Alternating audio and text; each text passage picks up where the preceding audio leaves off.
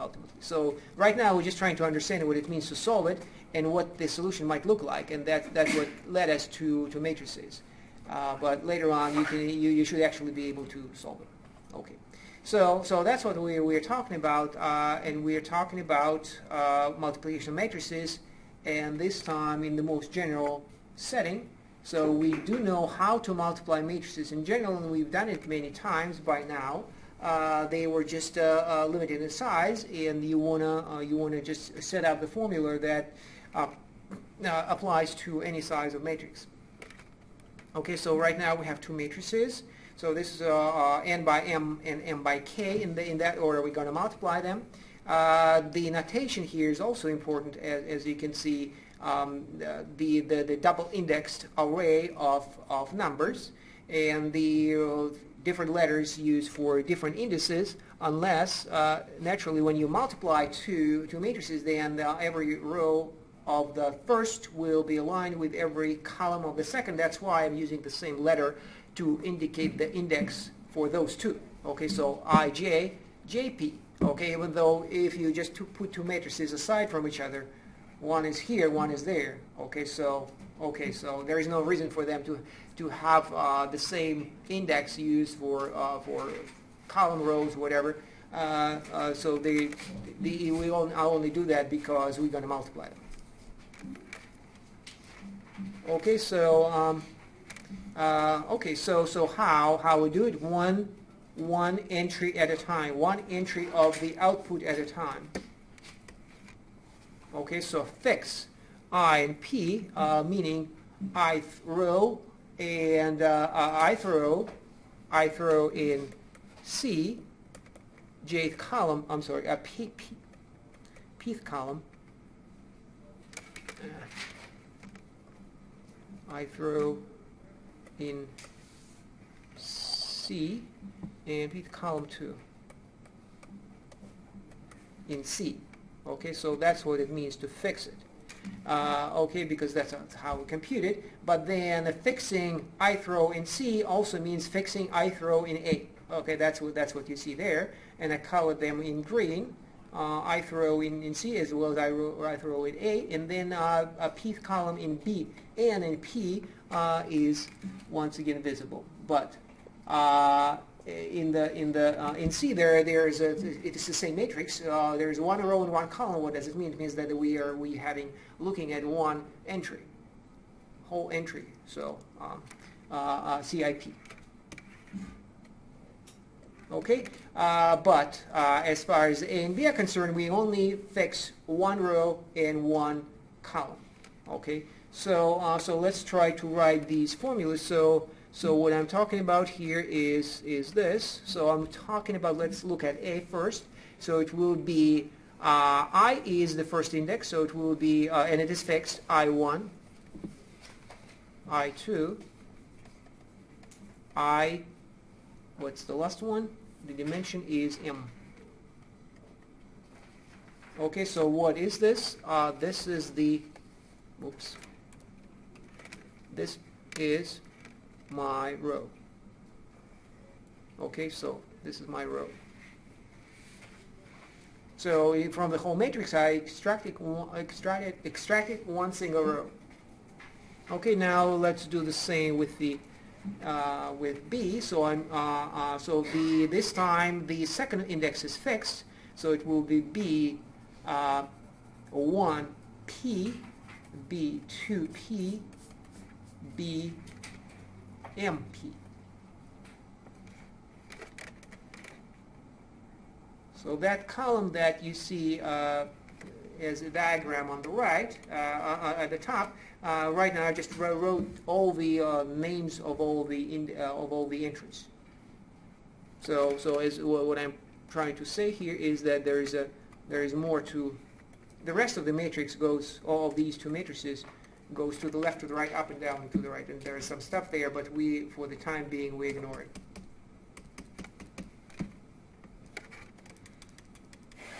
So there are more columns there, there are more rows here. Okay, like this.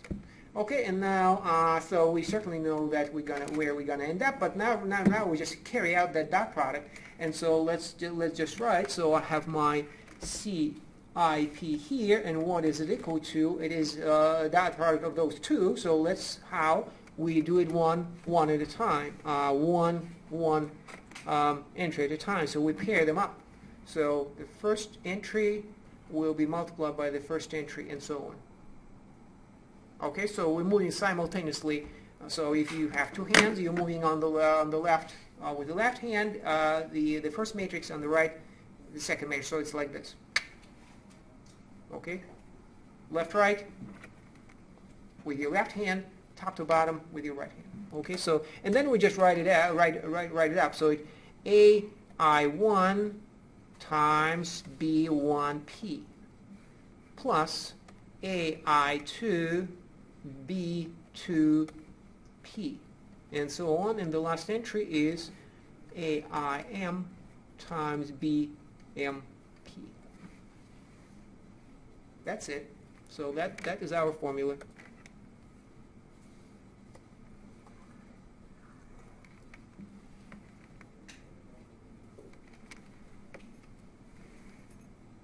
Okay, so just to make sure, so certainly the ideas came from before, so I don't want to explain, trying to figure out why we do it the way we do it. Again, if you have sizes of matrices are arbitrary, then that's what you end up with. I still want to demonstrate that, I guess, an indication that this is not made up. We could just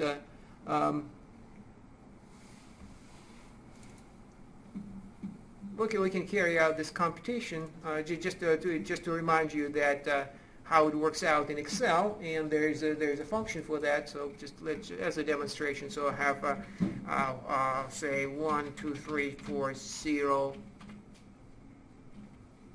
2. So it's 6. Dimension is 6. M is 6, and I'm multiplying it by, say, also 6.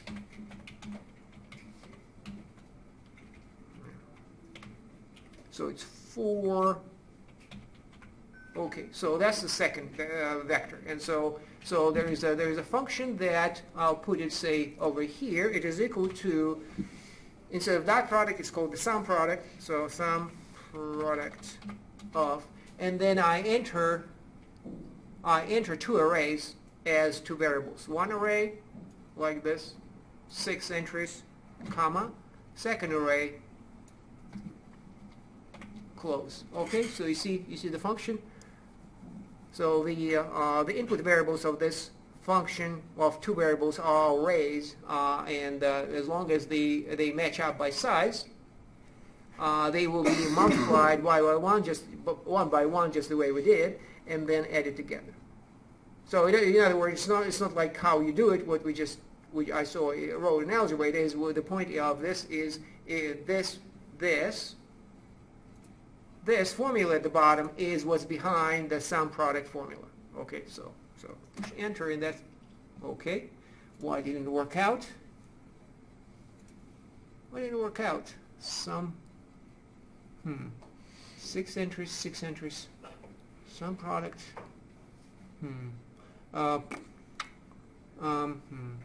It might be simply maybe they don't understand the vertical versus horizontal. Maybe they both have to be both vertical or both horizontal. Well, if it is the case, then it's too bad. So let me try to do it.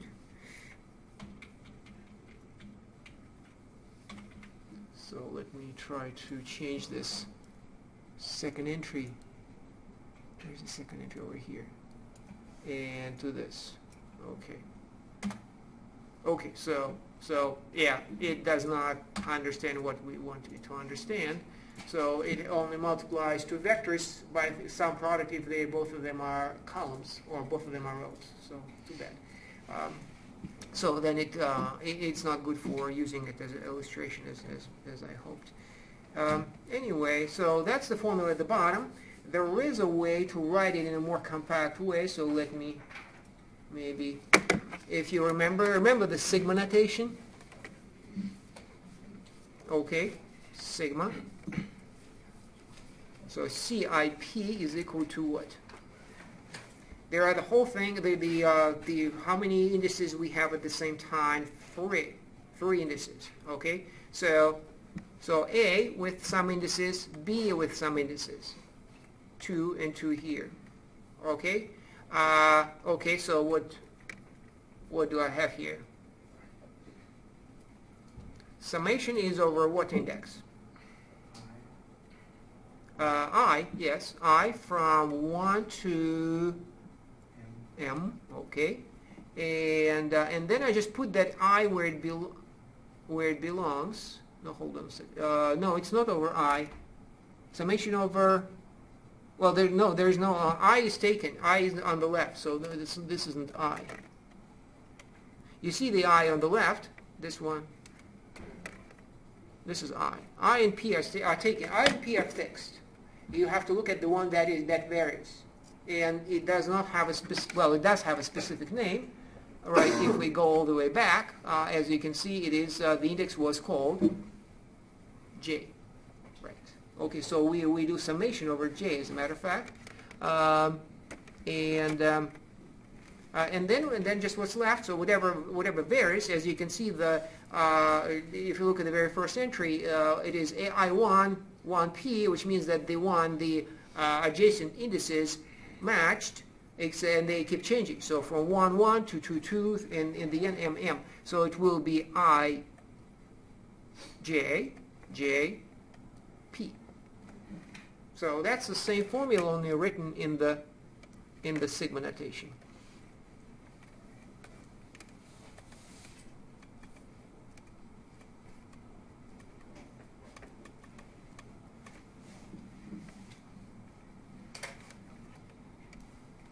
Okay, so there is really nothing much, nothing more to it.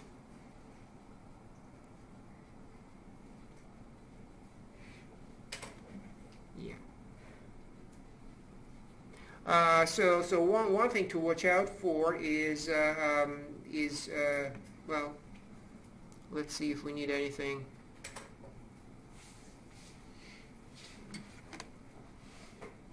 So the formula is complex, and so whenever we reach that point, when we study the actual algebra of matrices, this is the formula that we're going to use. And the algebra of matrices means what things such as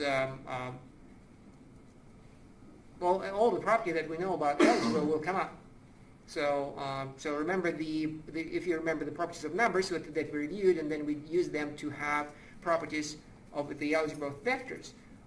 So in a similar way, things will appear, such as, say, associativity.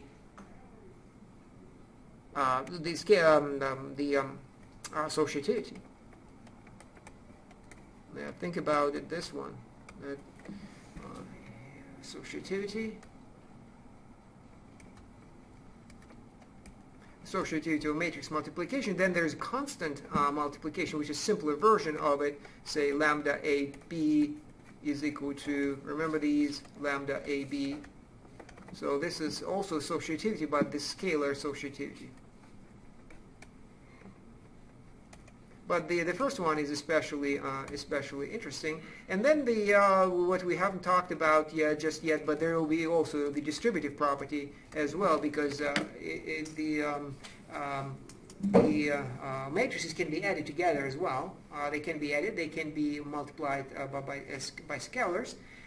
We only looked at this up to now. We only looking at these multiplication of matrices because that's what we care about the most.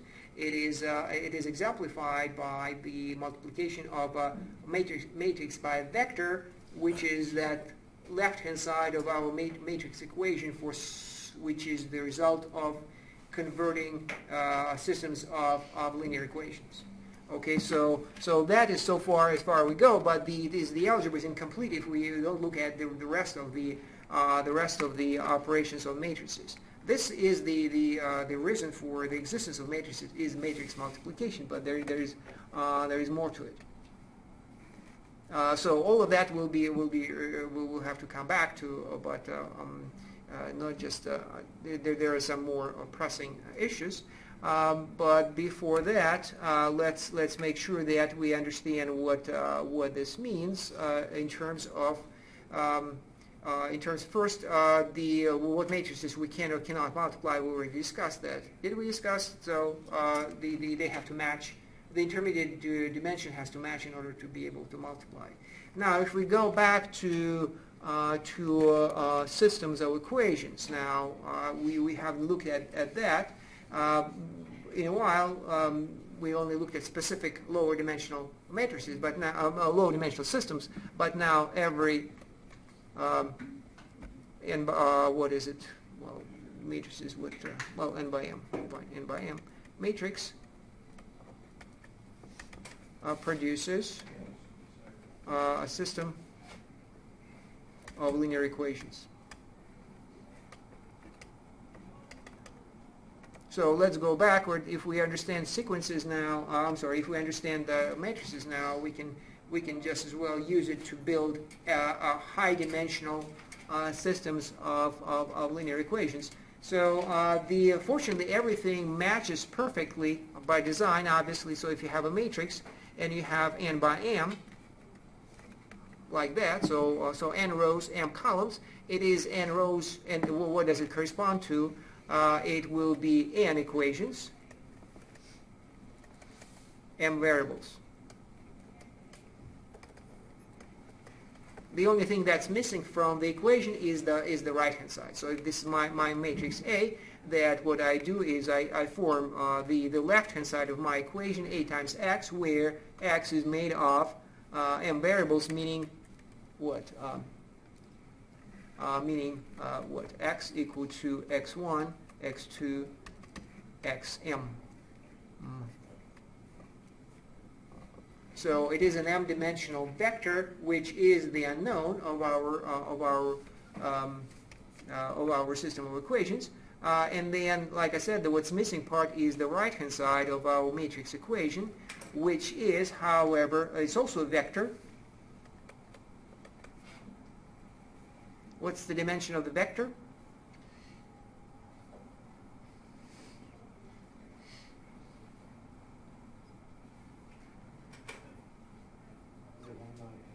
By n, that's right. So it does not, remember, it does not match the dimension of the unknown variable. So you can't have more variables than equations and vice versa. So once again, so matrix A that you see, any collection of numbers written that way, and then you create a system of equations in literal sense. So we know based on what. So it's based on it is based on matrix multiplication. Where of matrix multiplication of what? A and x. X is here, A is over there. This is my matrix A. Okay, so whatever it is filled with is matrix multiplied by x, and that will create a system. So let's carry it out this one more time. Some made up thing. So A is equal to, say, 3 by 4. 1, 2, 3, 0, 1, 2, 0, 1, negative 1, 0, 1, 1. Okay. Okay, so suppose this is my matrix. Okay, then what else is there? X is to be multiplied will have to be 4-dimensional. So n is equal to, here is n is equal to 3, m is equal to 4. Okay, so then x is m-dimensional. So it is 4, x1, x2, x3, x4. So remember, we started with unknowns called x, xy, xyz. Okay, now at some point that is not going to do for us anymore, because there are no limits to dimensions, so we put subscripts on those variables. So this time they're 4, and then b, that is a 3-dimensional vector, and it is just a vector with 3 entries. And now I just form my equation. So let's based on matrix multiplication, how I just write out what AX is. So my equation is certainly is AX equal to B. Remember that one. But then what we do is we actually carry out to confirm that everything works out. We confirm it by carrying out this multiplication. So it is really uncomplicated. So in comparison to what we just saw, it is you pick one row at a time, which will be an equation eventually, and just distribute those x's among those entries. So like this. This one goes here, and this one goes here, here, and here. Okay, so you distribute the unknown, the entries of our unknown among each row of the matrix. So it will be simply x1, 1 times x1 plus 2 times x2 plus 3 times x3 plus 0 times x4. Okay, so purely multiplication of matrices, which is gives us the three-dimensional vector, because there are 3 rows, and each time I carry out the exact same thing. Now I am distributing the same 4 unknowns among the entries of the second row. So I have 1 times x1 plus 2 times x2 plus 0 times x3 plus 1 times x4. One more time, among the third row, it will be negative 1x1 plus 0x2 plus 1x3 plus 1x4. Okay, so that is the left-hand side of our equation, of our matrix equation, right? And then I move on to B, and so this is supposed to be equal to just my matrix B. I'm a vector B, 1, 0, 1, and then what? So at this point, so this is a matrix equation because there is a matrix. That's the only reason. This is a vector equation because there is no matrix, and we do have a vector on the left and a vector on the right, and any two vectors are equal to each other whenever all of their components equal to each other accordingly. So then I'm converting into equation. So it will be 1x1. Well, let me just copy, so I wouldn't have to do it 5 times. So I just take this whole thing over here and put it here somewhere.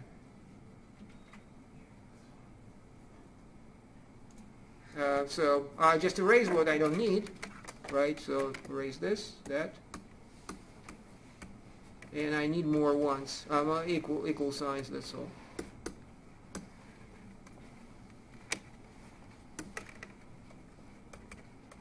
Okay, so, and that's my system. This system of, I would say, what? Numerical equations. So back and forth all the way, so from system of numerical equations to vector equations to matrix equation and back, whichever is more appropriate. So the meaning of that matrix equation is still what we have at the bottom. I put the brace here to emphasize the point. They have to be satisfied simultaneously. But matrix equation can be interpreted in the exact same way, and it is the advantage is not only because it's compact, it actually reveals that is just so cumbersome. It's hard to even think about what could be possibly behind that. Those equations. So all the analysis that we have done so far is to reveal that indeed that this is all we care about, and matrix is nothing but a function of a particular kind, and then x is unknown vector, b is unknown vector, and we need to find x. That's all. Okay, so when you put it this way, that doesn't seem so intimidating. Any equation of this kind, it is a little bit intimidating. So certainly, unfortunately, it does not help us with actually how to solve equations. We did not even try, didn't even attempt to figure out how we solve these equations yet, matrix equation or otherwise. So, and we will still postpone it, but rather approach it in a more elementary way to solving equations, and that is just what would you do with the solving equation like that? How would you solve it?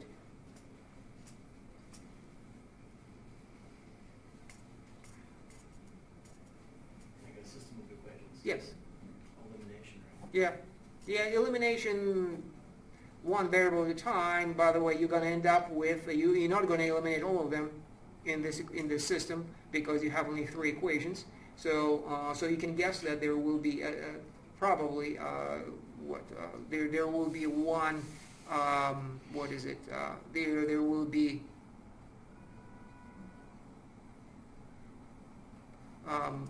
well, we'll see examples of that. We know that when you have too many variables versus number of equations, the likely outcome is that your solution will be not a point, but there will be infinitely many answers. So that is it's pretty much guaranteed. Well, not guaranteed. It's still possible that it might have no solutions. Okay, because even 2 equations and 100 variables, it's still possible that those 2 equations are contradictory. Okay, so it's still possible that you end up with nothing. So until you solve the equations, it might be hard to anticipate what's the output. So elimination and manipulation of the formula substitution is what we are after at this point. It is just put in a way that is more manageable, and we also utilize our matrix representation. So this is what we actually do. We're going to proceed rather than dealing with equations themselves. This is what we're talking about: A, vertical line, B. It's called the augmented matrix. Unfortunately. Why unfortunately? Because it's not a matrix. Exclamation point. Okay, so it is just a convenient way of putting our system of matrix, or not system, but rather, why do I have an S there? One equation. Okay, so it's just a convenient way of putting all the data together in one bigger table. So which is what? In our particular case, so I'm merging A and B. So it's really uncomplicated of what you see on the at the top. It will be what 1, 2, 3, 0. That's A. 1, 2, 0, 1. Negative 1, 0, 1, 1. Vertical line B. 1, 0, 1. Okay, so this is the augmented matrix of our system of equations. So as you can see, if you relate it to the last equation, it is you just read off that system, you read off the coefficients, and then instead of equal signs, we replace them with a vertical line. Okay, so it is purely manipulative choice to follow that we make because we want to manipulate this data by hand. Okay, so or by a computer, that doesn't matter, but we just want to do that. And then instead of manipulating equations, we will be manipulating this matrix. But things match. Things match perfectly. Manipulation of the equations versus manipulation of the augmented matrix is almost identical. So as an example,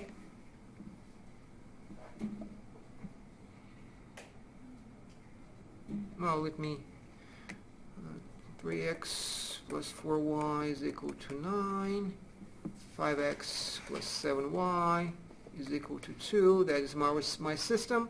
And then I write the augmented matrix 3, 4, 5, 7, line 9, 2. Okay, and then when it's 2 by 2, it's really a challenge of what to do. But I think I made it more complicated than I wanted. Let me erase this 5 over here and make it 1 then. Okay, like this. Okay. Okay. So then let's look at what's on the left first. And the idea is rather than trying to what we don't do. For certain reasons, we don't substitute. What we do, we carry out operations on the equations. Okay, so the goal is to eliminate x. How? multiply, well, let me put it this way. First equation minus 3 times second equation. Right? You see how we have a match of that 3 and 1. So if I multiply the second one by 3, there will be cancellation. X will disappear. So I multiply the second by 3, so it will be 3x plus 21y plus 6. Subtract. So I'll have 0 here, and that is the elimination. X is gone. And I have minus what is it? 17y is equal to 3.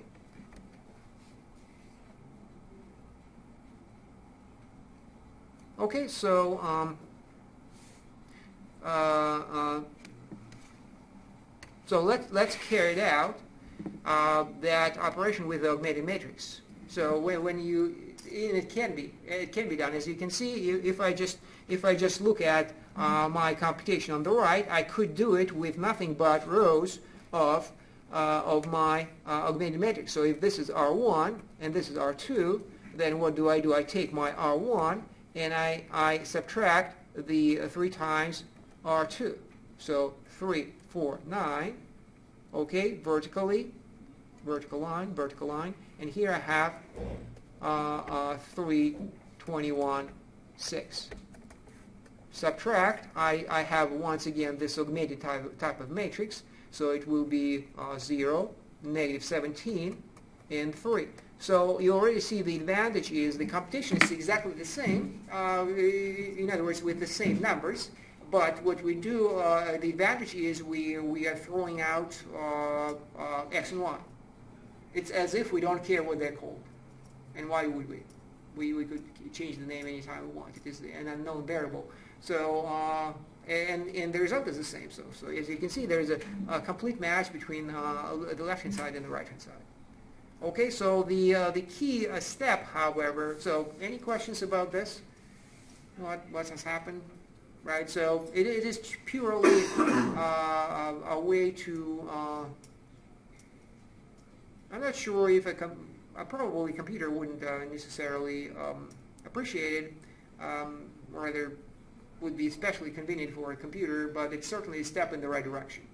So for a computer, it is easier for it to manipulate data, nothing but numbers, as what we have on the right, rather than equations, because what is an equation we don't know.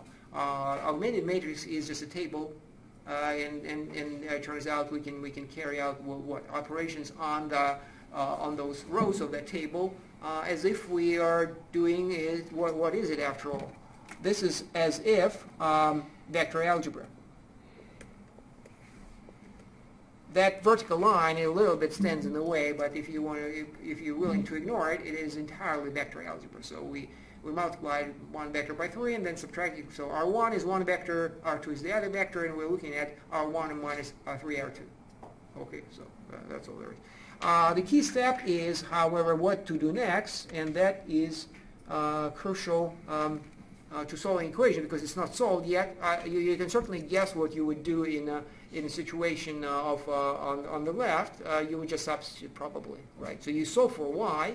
So it will be y is equal to negative 3 over 17, and then just substitute. That could have done. It would naturally for a person to do that, but we want to develop more of a method so that an algorithm for solving it, and then that proceeds a little bit different, so that we progress in a certain direction, one improvement at a time, and that we have improved it, eliminating x from one of the equations is the progress that it have made, and then we want to write it up. Okay, so to demonstrate that we have made progress. So how? I repeat the first equation, and I take the last equation, the new last equation. So like this, negative 17y is equal to 3. So that's a new system, a new improved system. Right, so because in the last row there is no x. Okay, so it corresponds to a new and improved augmented matrix. So I keep the first one, and I use what we just discovered. Okay, so what has happened is called an elementary row operation.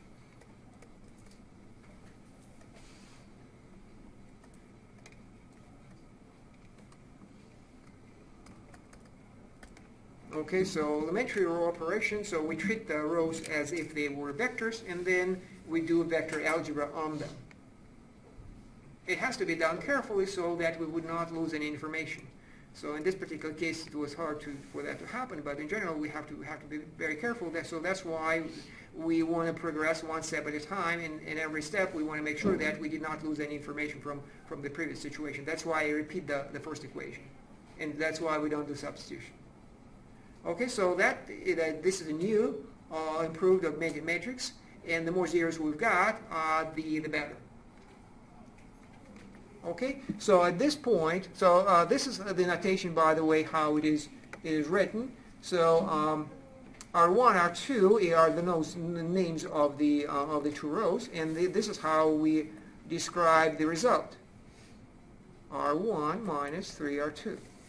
So we looked at our original augmented matrix, and then sometimes we carry out the whole operation in your head. It is possible, and frequently that's the way it's done, even though probably not to be encouraged.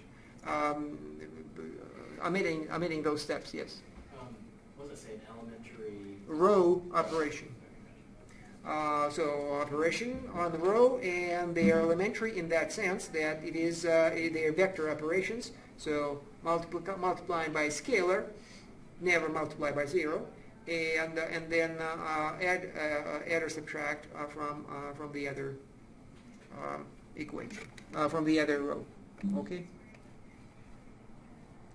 So at this point is how do we improve it? How do we improve our system on the left or our augmented matrix on the right? How do we further improve it? And the general answer is there as many zeros as many ones as possible. Why? Because ultimately the end result should be, if you think about it, should be where we're trying to drive at, x equal to, I don't know, 7, y is equal to 0. Okay, so what does it mean? It means that this is still two equations.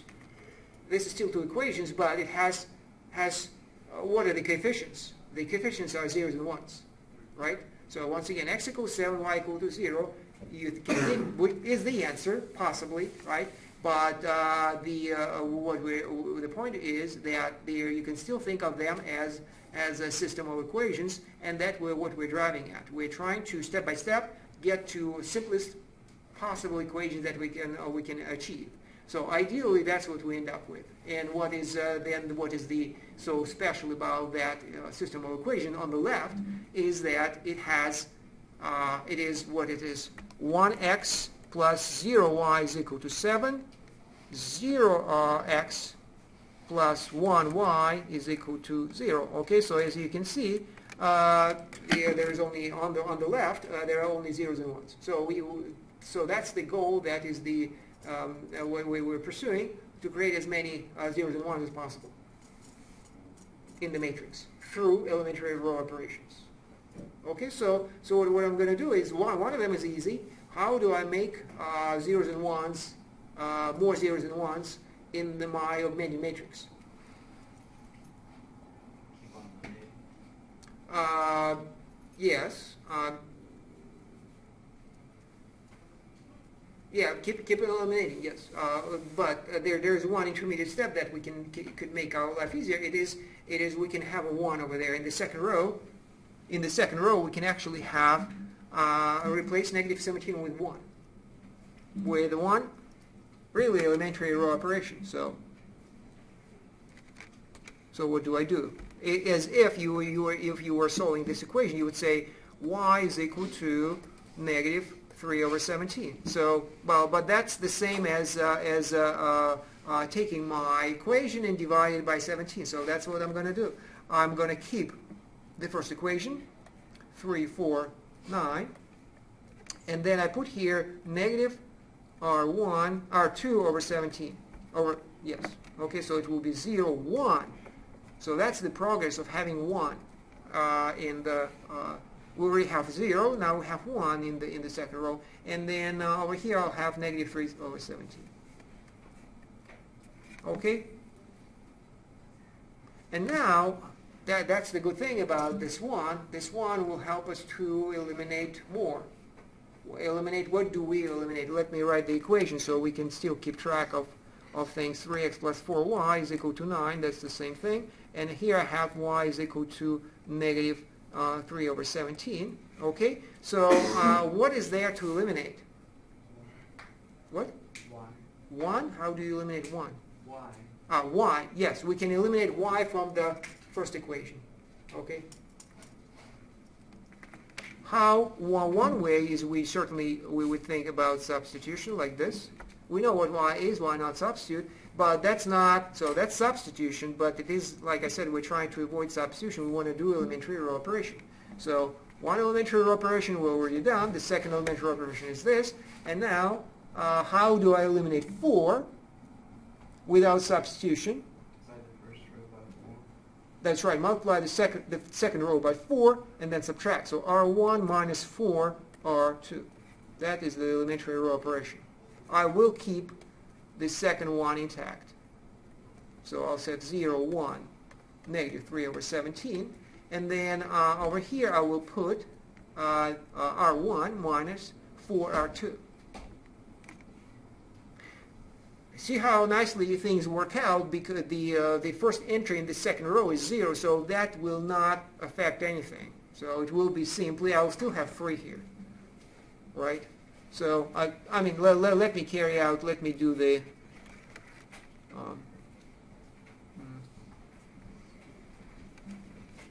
let me progress this way, and so that I can write that operation up. So I have 3, 4, 9. Okay, and then and then I write 4, so that's R1, and then 4 R2 will be 0, 4, and here I have 12, negative 12 over 17. Okay, so these are the 2 rows, and now I subtract them, and what I'm having is 3, 0, and then 9 minus 12 17th, plus. What is it? Is 10 and 5/17, I think. Okay, so then I know what to put. This will be 0. Look at the matrix, what's turning to. And here I have 10 and 5/17.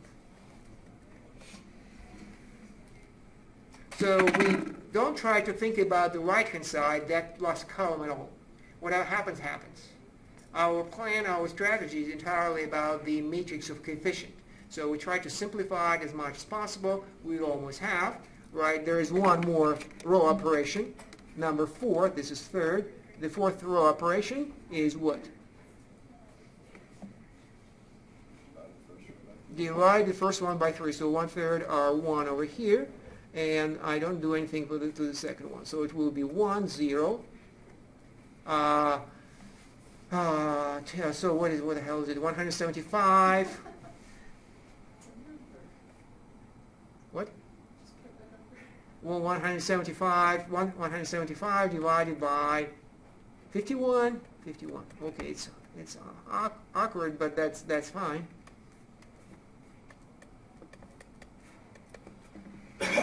Okay, now what? That's the answer, that's right. So if you feel like it, you can go back and write the answer in the form of a system of equations again, right? Because what is that? It's literally x is equal to 175 over 51, and y is equal to negative 3 over 17, and you can say that's the answer.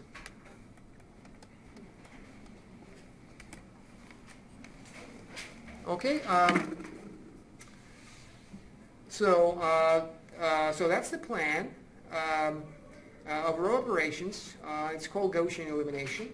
And interesting observation is is if we try to go backwards, and well, here's a question: what is this?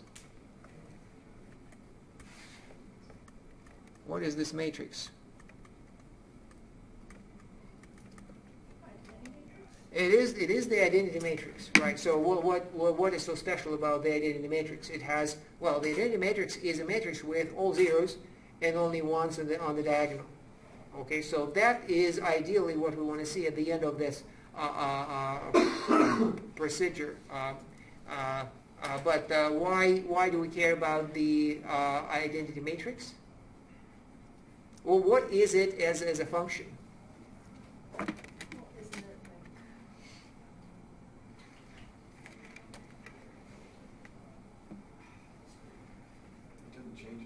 Right, it is the function that doesn't change anything. That is the identity function, or identity matrix is the same thing. It is well, if you multiply by the identity matrix, what are you going to get? You're going to get the same vector. So like I x is equal to x. Okay, so if I is the identity matrix of any size, then it gives you x as the output. So it's literally this trivial function. Okay, so okay, I'll just see you Wednesday.